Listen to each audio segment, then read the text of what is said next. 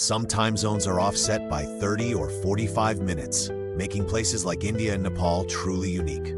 The international dateline bends to keep countries on the same day, so crossing it can gain or lose a whole day. China uses a single time zone, despite spanning 5 geographical ones, leading to huge time differences across regions. Russia spans 11 time zones, the most of any country, stretching from Europe to the Pacific.